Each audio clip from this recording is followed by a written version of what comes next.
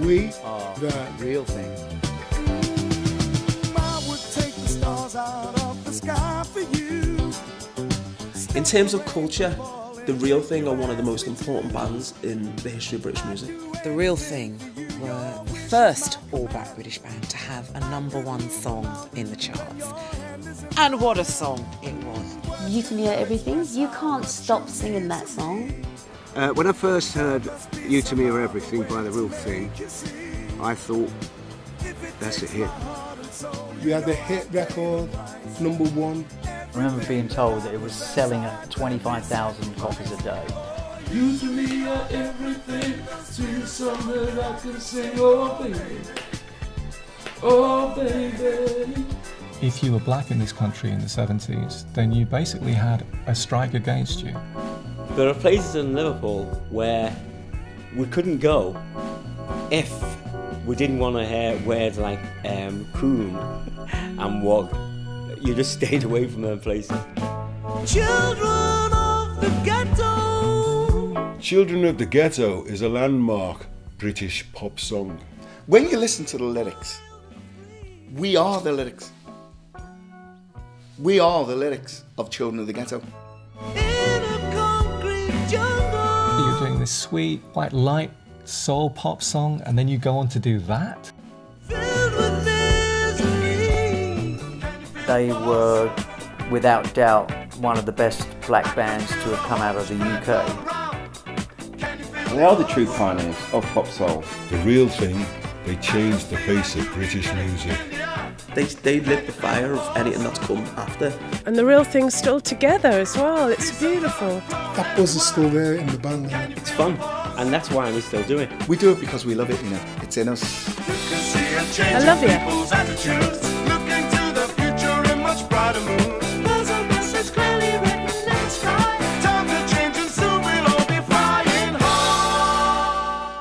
Okay, well, good morning, good evening, good afternoon, wherever you are across the globe. Welcome to On the Sofa with yours truly, Esther Austin. Well, today is a real honor to catch up with Chris Amoo from The Real Thing. I haven't interviewed him, I think, for maybe 2 or 3 years. And I've been watching you guys still gigging. You still sounding incredible. And I thought, let's just see what Chris and Dave are up to. Chris and Dave from The Real Thing. So welcome, Chris. Thanks, Esther. How are you? I'm cool. I'm a bit tired. I came back from South Africa last week and I've taken a bit of a dive. You know, it was a bit of a hype. It was a really great journey. And then I'm just trying to stay above board at the moment in my mind, you know, because it was incredible trips. So listening to some of your music has just kept me, you know, kept me above. Yeah. That's what music's all about, man. That's what music's all about. Absolutely, absolutely. And so this, you know, for the purpose of this conversation, I just want to see, you know, what's been going on with you guys, because I noticed you've got a lot of gigs and you're still doing quite a lot.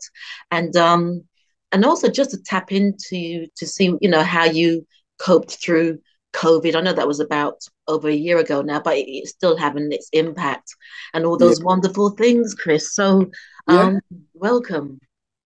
Thank you. And it's been a really good period for The Real Thing, to be quite honest, because going back to COVID, when the business basically shut down, I'll be honest with you, that is the first time in over 40 years that I and Dave in particular have had an enforced rest. Oh, wow. Yeah.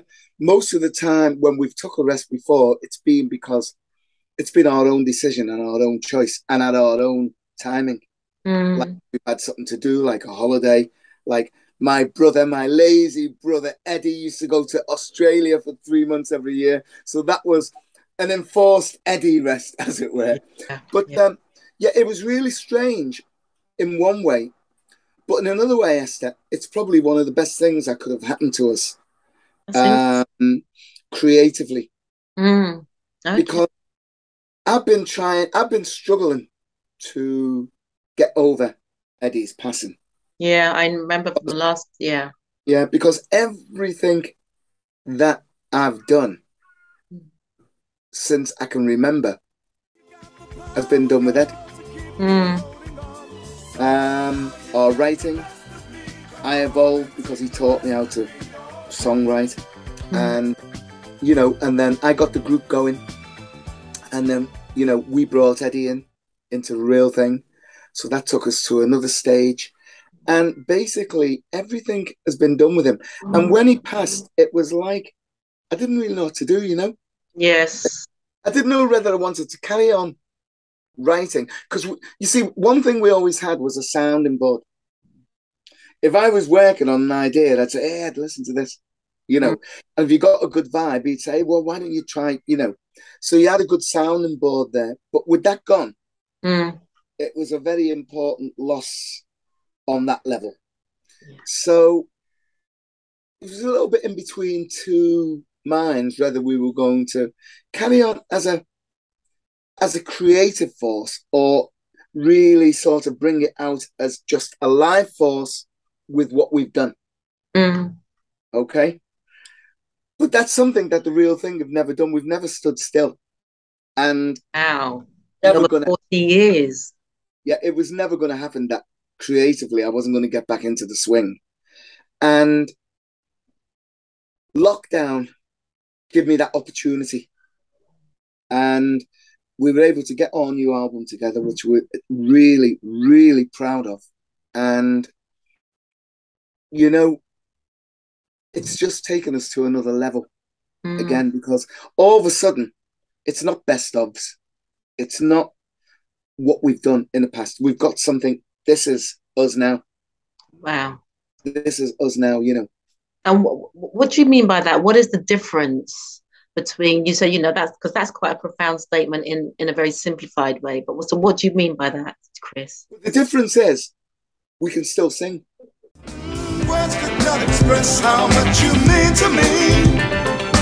There must be some other way to make you see. If it takes my heart and soul, you know I'd pay the price. Everything that I possess, I'd gladly sacrifice. Oh, yes, you can. Well, that's it. Because that's what people don't know. They don't know. Only the ones that come to see us know. It also means that we're still here and we're still creating. Yes.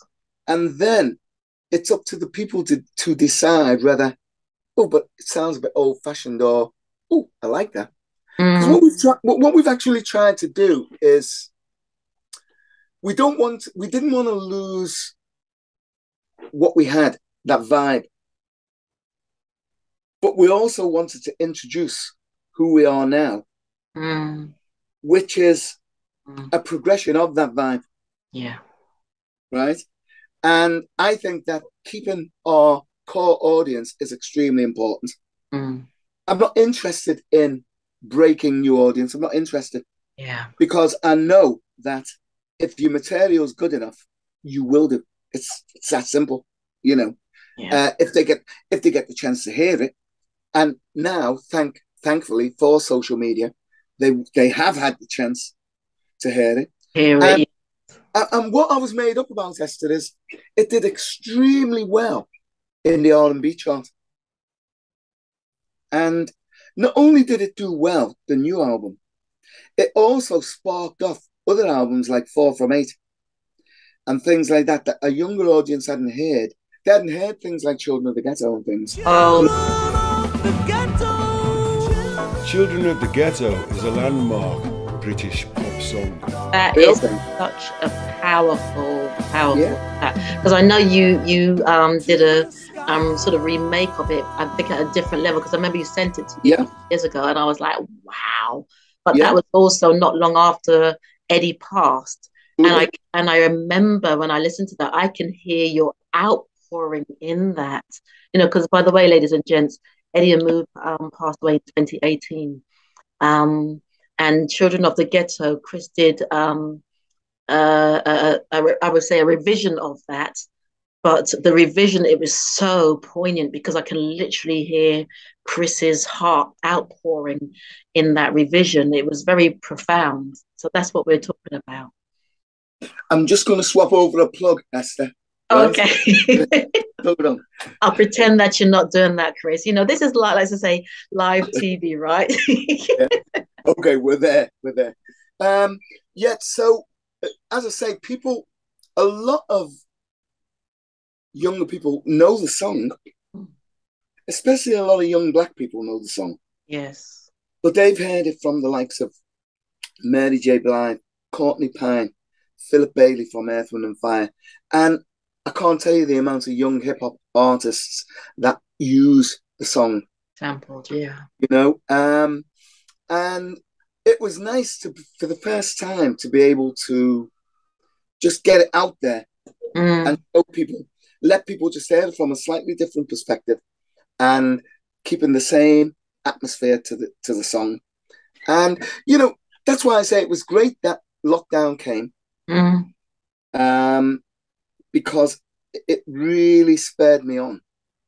And we were able to develop our stage show, which is it's strong, you know.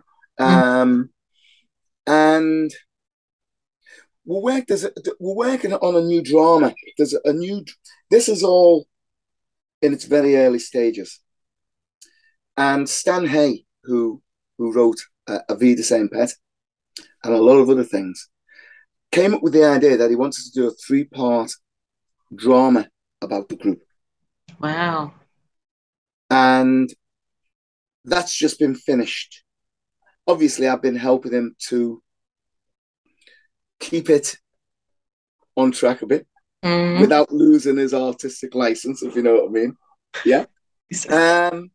And, you know, it's going to be really good. You know, it's in its early stages, but it's definitely something that's on the horizon. You're always busy, because I know, is it 2 years ago or 3 years ago that you also brought out your documentary, Everything, the Real Thing Journey, and that I always remember the sort of whole publicity thing around that, and there was this real fantastic rollout of that. And I believe I had interviewed you around that time, and you said there is some really interesting things in that documentary. I must admit, I haven't seen it yet. I know, I hold my hands up, but I will do. But, you know, how has that, what's been the take-up of that? And also, as part of this journey, you know, with losing Eddie, the lockdown, you know, having the documentary come out at that time, what was that like for you, Chris? I couldn't watch it at first because it was pretty much finished when Eddie died. It was only, I would say, maybe 6 months before it was finished. Not before it came out, but before it was actually finished. And I always remember Simon. We were working in Gloucester. We were doing a festival. Simon said, "Come over to the studio and have a look." Because it's just been finished, the first draft, you know. And then if there's anything we want to change, there's still time to do it, you know. So we went and had a look, and it was very hard. And after that, I didn't watch it for a long, long time. And then it came out, and it was on quite a lot of the cinemas. Yes, it was. Yeah. And so we were doing some question and answers. So I had to watch it, if you know what I'm saying. But it wasn't easy. But that's just been taken up by Netflix, by the way. Oh, excellent.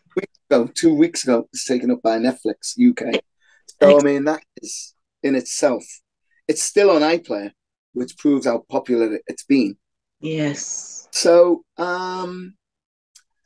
it's introduced the group to a new audience, obviously, because a lot of the youth and a lot of younger people who weren't around at that time are interested to see where the songs came from, because they know You to Me, Force, they know them, but they don't know where they come from. And I think out of curiosity, a lot of them have watched the film and have been really gobsmacked by it, because they didn't realize that there is a depth to the band, and there's also a social statement surrounding our whole upbringing in the business. And what's that social statement? Well, what we were brought up in the ghetto. 4 guys who had nothing, brought up in the ghetto of Liverpool, and against all odds, really came through. I mean, that's basically it, you know. It wasn't easy. It wasn't easy being black anyway in the Mm. music because they didn't really know where to put us because we weren't American, Yes. you know. And if you understand what I'm saying, I don't think England is what I would term a soul country. I think it's more like, for instance, I know that like the majority, 90% of the people would rather listen to the glam rock and the sort of the romantic sort of phase rather than the soul phase. That might sound crazy when you think, but it's true, because if you look at, let me give you an example. Nile Rodgers, yes, Chic, right? They're legends. They're what you call legends. Absolutely. What he's actually written is quite unbelievable, actually. But outside his own country, in America, it didn't really mean that much. Chic. It didn't really mean that much. It was in Europe, okay, where it was really, really big. We're losing you a bit. You keep it was England, right? But not. It was Europe, but not England. Because if you look at the festivals that you see now Rodgers on, you would think that he should be right at the top of the bill, and he ain't. And I look at some of them and I think, how can that possibly be? But that's it. That's, you know, it's like it hasn't got the cred of other forms of music in the country. Don't get me wrong, it's got its fans. Yes. As we've got our fans that have always loved soul music and always will. But it's not a huge market for black acts. Now, when we came out, now the world's your oyster if you're black over here, because you can promote yourself. You've got social media, you've got your so many avenues to get people who like soul music and R&B music. But we didn't have that then. We didn't have anything remotely like that then.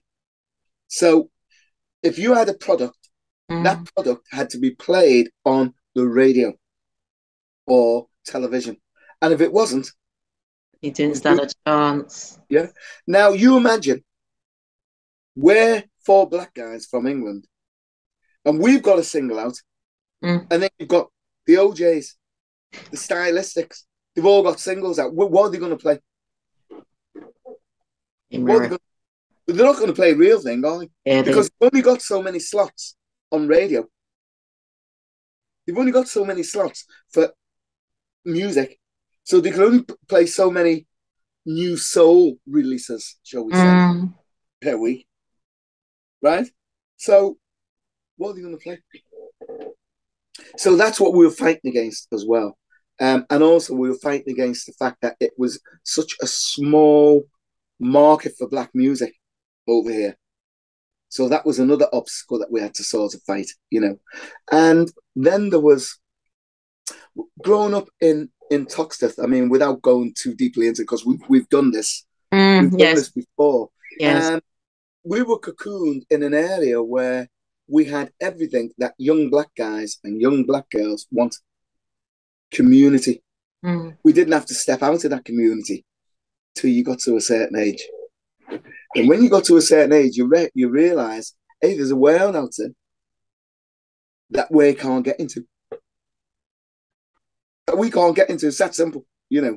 Basically, you could go into anywhere you wanted to shop or anything like that. I'm not saying that. If you want to go out socially in the evening, you weren't getting in any of them clubs. No way. There's no way you were getting. You might get in them if, just say, for instance, if I just went with my girlfriend, I'd get in. But then I'd feel very vulnerable. Yeah. So what you tend to do when you're young is you tend to go out with your friends. Right? No chance. There's no chance you're getting into any of them clubs. So until we actually formed the group and we started playing ourselves in them clubs so we could walk into them clubs, we didn't realize that there was a world out there. And that was the world that we actually bloomed in. Because all the black Americans were bringing their records into Toxteth and nowhere else. So there was nowhere outside the Toxic in Liverpool you would earn any of them tracks. You weren't even in. You couldn't even buy half of them on import. Because, you know, it was the American basis. Yes. The American base was near Liverpool. So over weekend, all the black GIs used to come in to Toxic, to our clubs in Toxic, and bring the music with them. See, this you, sorry, Chris, you sharing this, you know, it's my spirit said to me, you really need to go and watch the documentary because, you know, the more that I know we've touched on this before, but, you know, you're shedding and sharing a few more things that I've not heard before. And it shows when you said that the documentary, there's a richness to your story. You're not just a group, there's a richness and a depth. And as you're talking, it's almost like I want to know more because there is more. I can assure you, Esther, that documentary is your thing. I'm telling you, you will absolutely be into that documentary, and it'll tell you a lot about the times socially as well, about the times, about the riots and all that business. It'll tell you the documentary will tell you everything. Yeah, I'm going to watch it, and you know, just from this, Chris, the question that keeps coming to me is, amidst all of that, what kept you guys motivated? Because, you know, you were coming up against all the time, and now look at where you are at. And, you know, as we say, there are a couple of your tracks that are synonymous to the real thing, like You to Me or Everything. That is, it's almost like the signature tune. And also, Can You Feel the Force? So what was it that kept you guys going through that? And then the other question is, you know, what do you think has kept your longevity? Okay. It's a little bit of a paradox, really, because I said to you that they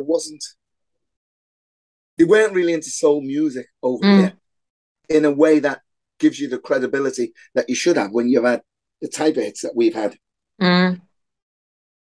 But if I said to you that the British public didn't take us to the heart, I'd be lying, because we always felt great.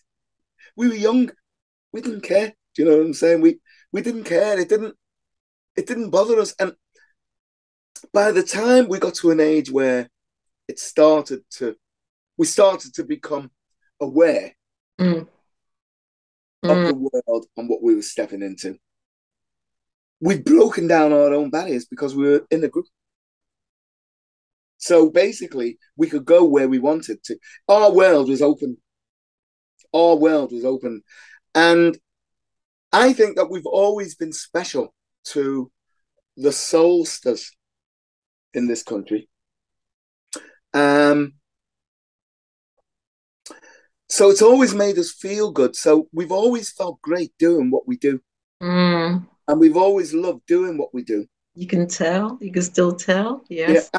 And because we've never allowed ourselves to stand still musically, we've always been able to satisfy ourselves as well as our audience. And in doing so, you don't start to become caricatures of yourself.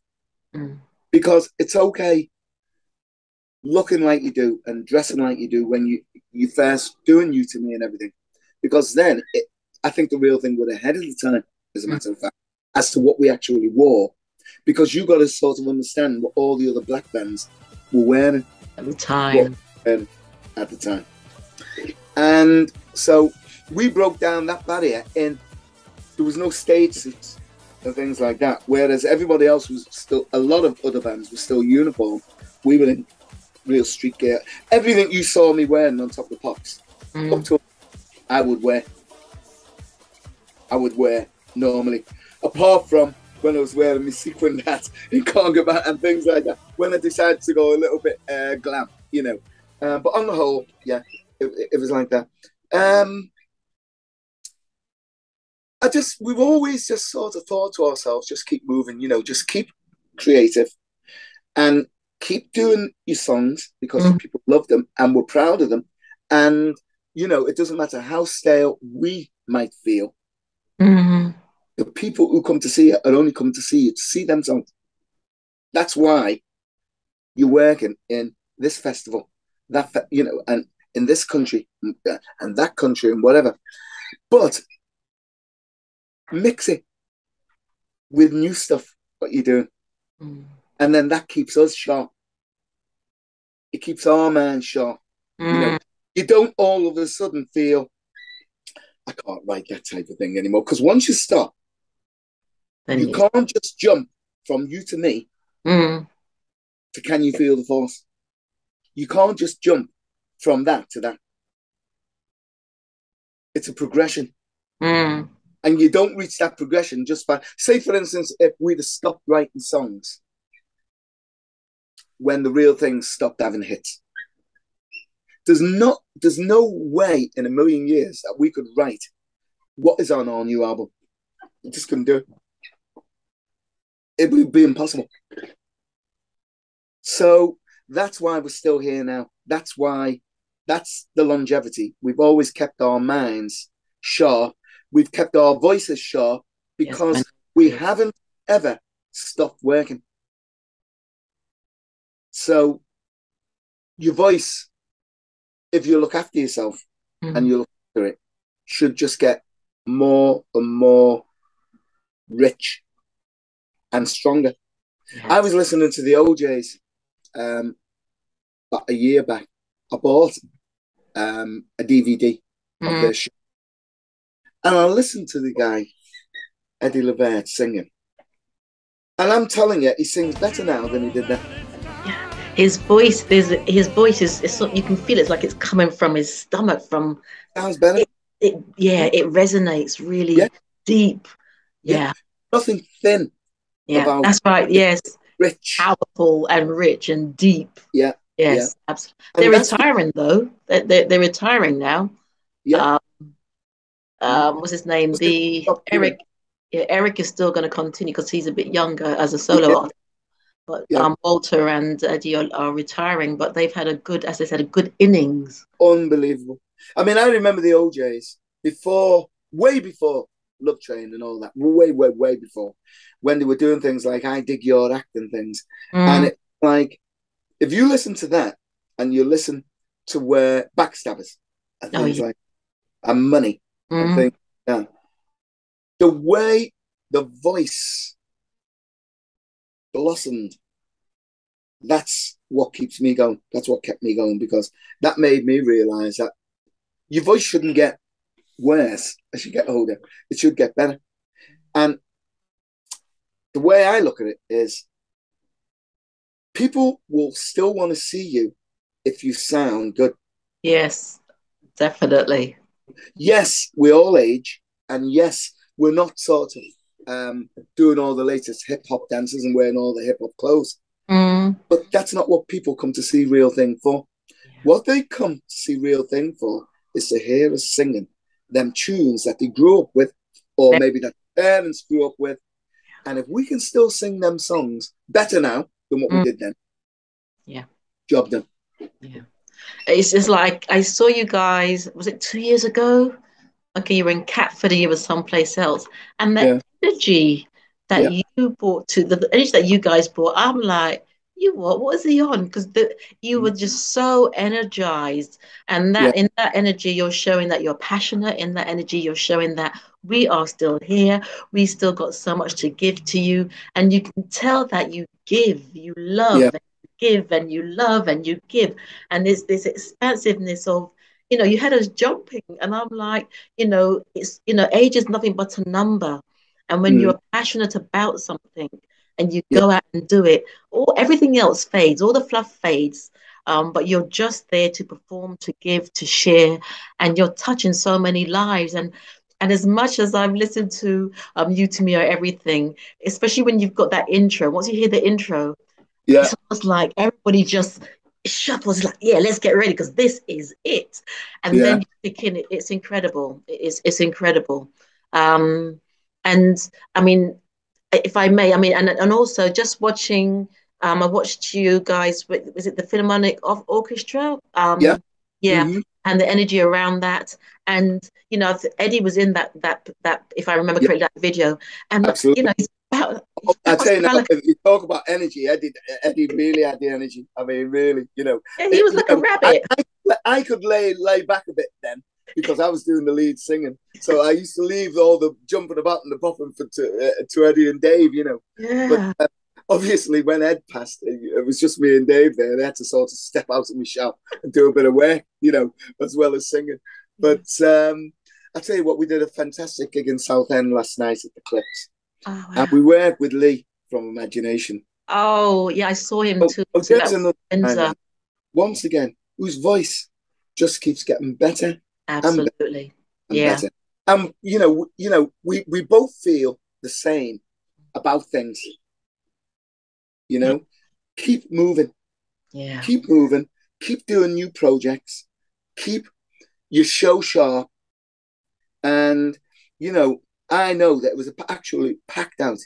But I tell you what, that audience went out of that theatre really happy because both shows were like really, they were up, they were dancing, they were singing, you know, and it was just so nice. So I think from that era, a lot of the stuff now is geared towards social media. Before live.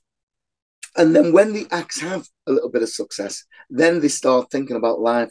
Yes. Whereas in my day, it was live. And then if you were lucky, you got a single, a record that may be successful. But it didn't matter because we were always going to have a career singing live. We've just been very lucky, very fortunate that we've been able to do it at a level that has been really enjoyable for us because we've had success, you know. And that was the same with Lee, you know, yesterday.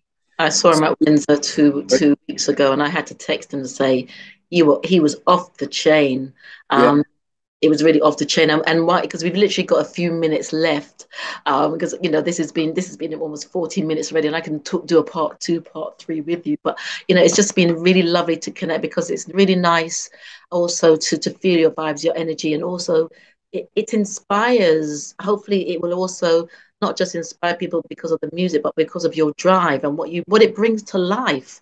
You know, you guys said, you know, you've come from the ghetto, and it was hard, but you know, persistence, tenacity, passion has got you here. So in itself, that's another, I would say that's the messenger in you guys and in the music that supports others. The message that's important that I'd like to get across, especially to all young, especially Black, aspiring musicians, and that nobody can hold you back. Nobody. It's not possible.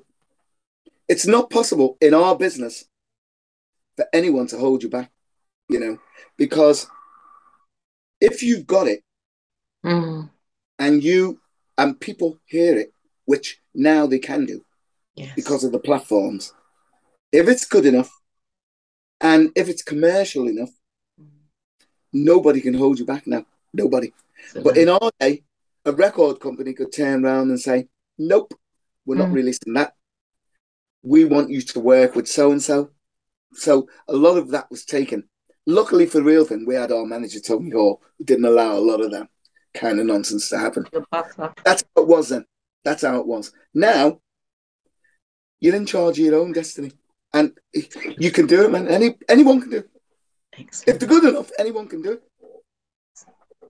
Brilliant. That's a lovely almost finale. That's brilliant because even that's just spoken in because I was feeling a bit frustrated today and then it's almost like I'm like, Usa, keep going.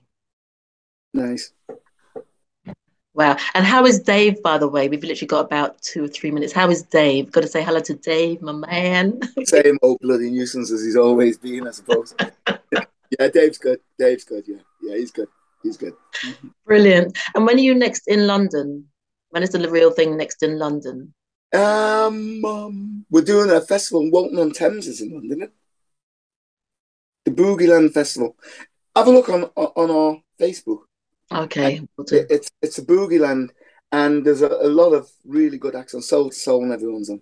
Okay. It will be a really good gig. Brand new, all them bands. Oh, nice. That's next week. But we just done the Boys' Day as well, which is a small, intimate club, which we always love doing. Is it Canary Wharf? Canary Wharf. Yeah, we did that last week. So we won't be in London for a while after this. But you should come to the Jazz Cafe when we're on there. Okay, I'm going to take a look, and I will definitely be there. Okay. Well, Chris, thank you always for your time. I love these types of conversations. They're wholesome and they're energetic. And, I'm going to go off and do my thing. I feel like a superhero at the moment now. But really, do me a favor and have a listen. Have a look at the yeah, I will do. I will definitely do. I need to after this conversation. It really will. I promise you, it'll capture you. Okay. And that means I'll have to interview you after that as well. So, yep, absolutely. So you give me a buzz when you've seen it, and we'll talk about it. Okay, excellent. Well, ladies and gents, I've just been talking to Chris Amoo from The Real Thing. And as you can hear from this, there's so much more coming your way from the group. Look them up on all the social media platforms, see where they are performing, and go and get a sample and a taste of this incredible group. Chris, take care and say hello today for me. Thank you. I will, Esther. You take care. Thank you. Bye. Bye. I would take the stars out of the sky for you. Stop the rain from falling if you ask me to. When we say goodnight, it hurts me more and more. Girl, it just ain't right to end a day like this.